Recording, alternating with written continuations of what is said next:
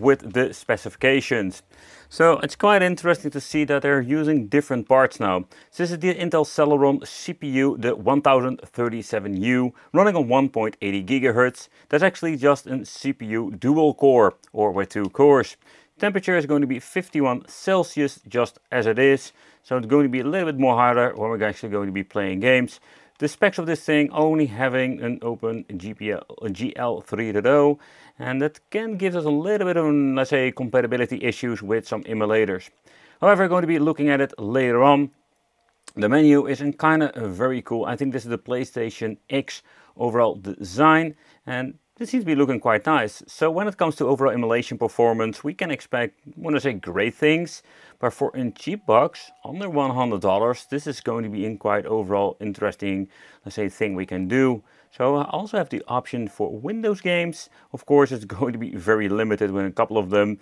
Xbox, PC Engine, and all kinds of stuff. However, if you're going to be looking into the old game boxes, yeah, Super NES, Game Boy, the stuff like that we could play before. With N64, there is going to be interesting. We do even have some GameCube that is compatible, but if it's going to be running great on this, that is of course a different question. And a lot of different devices will struggle because it is going to be a very old CPU. But this is kind of interesting. I love the layout of this thing. And we're going to be doing a deep dive into some games to see what we can actually play. I love it that you can actually move the volume control with the right joystick. So let's look into the PlayStation, and the overall design of the layout is quite nice with some text and even having a lot of pictures and information. So when you're looking just the way how it is, this is kind of cool and I just love it. However, the question remains, for example with Assault Rigs, can we boot it up? How fast will it boot up? And do we have the audio quality? So we do have some rewind and forward, stuff like that. Loading times will be significant faster than normal, let's say, disk itself, but that is not the thing I'm looking for. The thing I'm looking for actually is going to be, can we play the games without any hiccups, and do we have audio? I love the bezels, but you can just actually hear there is no audio, or at least I can tell you there is no audio, and that's quite unfortunate. That is something they mess up with, actually, like ripping the ISO files. No, there is no audio. And that is a returning problem with many game boxes, to save up space and to slap more games on the device. Press select start, we'll go back into the main menu itself. But I want to be clear that not every single game has a problem with the audio. That's why I actually started up this particular game, to showcase there is music. We're always complaining on these, let's say, cheap PlayStation 2 knockoff things. I am quite surprised how good it so far performs.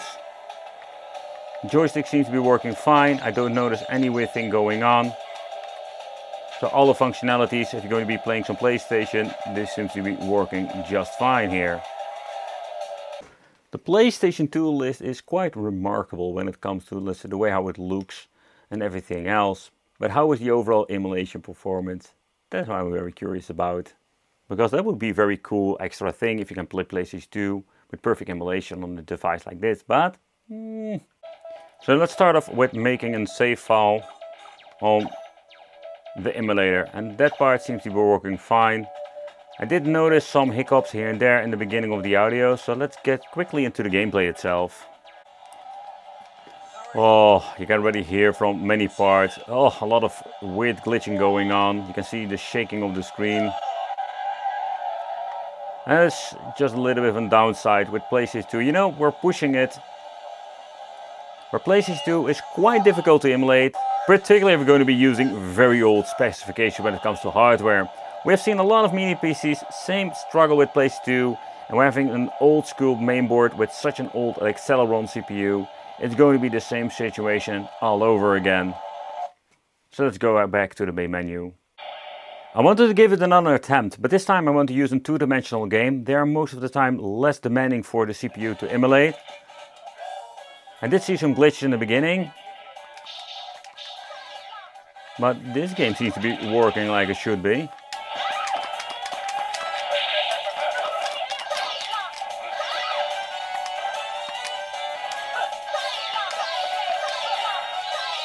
No problem there. Otherwise I have no idea how to do the super move.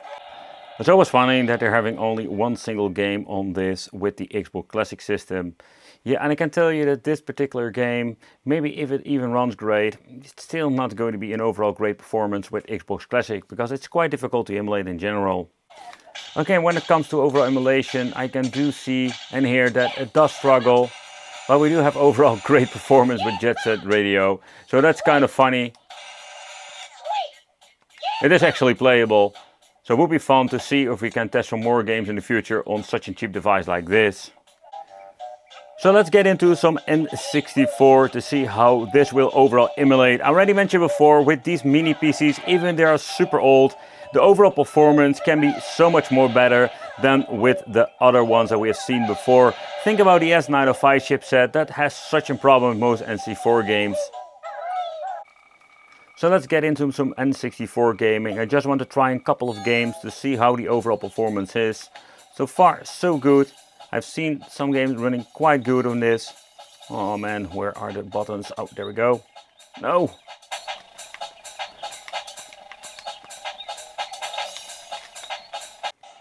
Cruis'n USA is one of those games that always struggles on those game boxes that we've tested before.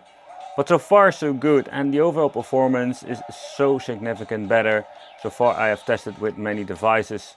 Okay, so this does actually playable, but I noticed the controller, the back button is really bad.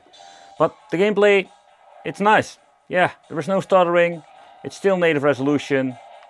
But it's just amazing to see how great it works. And if you're going to be looking into the price point of this particular, let's say, system, and the ones that we have seen and basically tested about many times before, it's not a bad deal at all when it comes to that. And so far, even testing out some different games too. Emulation performance is just great on this. So, but also another side of it is that you can just see how much performance you're getting for a lot of, let's say, difficult to emulate systems on such an old school, let's say, Celeron processor. So where they're just recycling, and that's a good thing, they're just recycling old hardware that would be like e-waste forever. Now we can actually play thousands of games. Next up, some GameCube, and the reason why, because this is one of the systems some people were asking me about. However, take note is that this is going to be an hit or miss situation. It's quite interesting to see how some of the games will run. And the overall performance is quite good so far.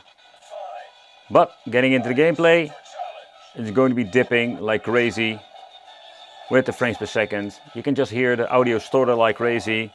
And yeah, GameCube is one of those systems like PlayStation 2. Two-dimensional games will have maybe impossibility to run.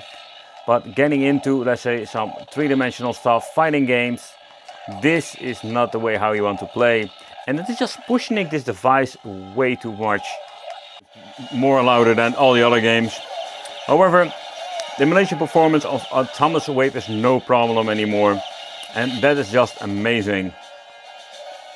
I might have this, like, the idea that I have to do a little bit of delay over here. And only particular with this emulator. But beside that, I think that is one of the greatest things when it comes to these older mini PCs, that the performance are so much more significant better than the game boxes itself.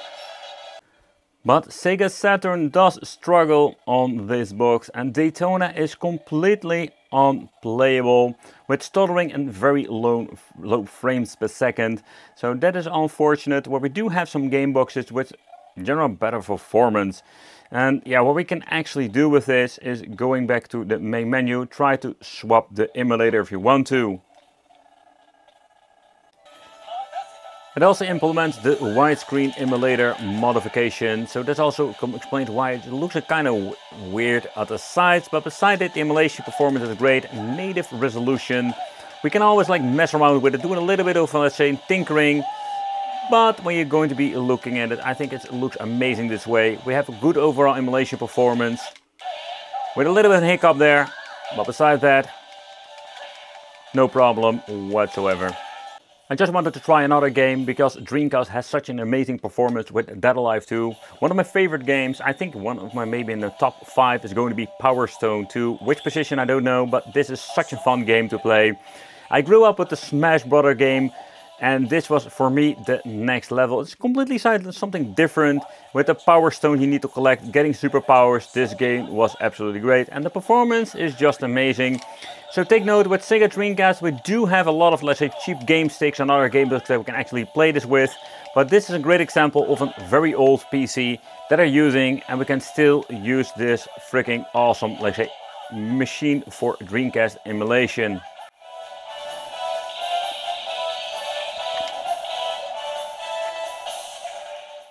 So moving next to the Sega Naomi, the arcade part, with some old school Giga Wing. Ooh. It is a little bit more difficult to emulate, or that's the idea I'm always getting. Also here I do have this idea that we have like an input delay. The analog stick doesn't do anything. Yeah, the delay is maybe something between my ears, but you know, beside that, well, we had some hiccups in the beginning. It's also on just native resolution, no craziness, but everything looks kind of nice.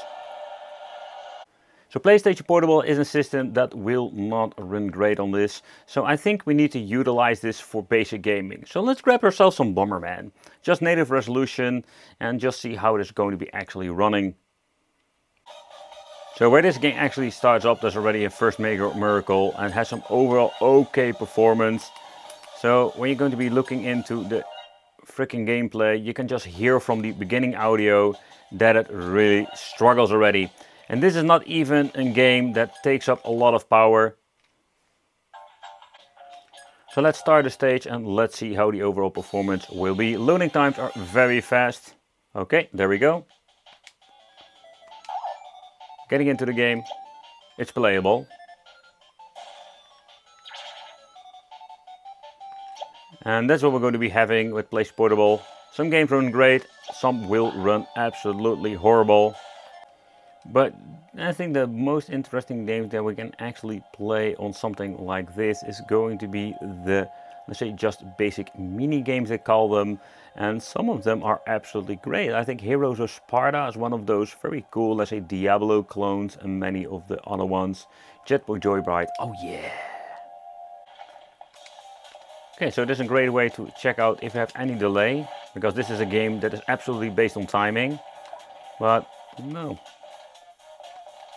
so far no problem whatsoever.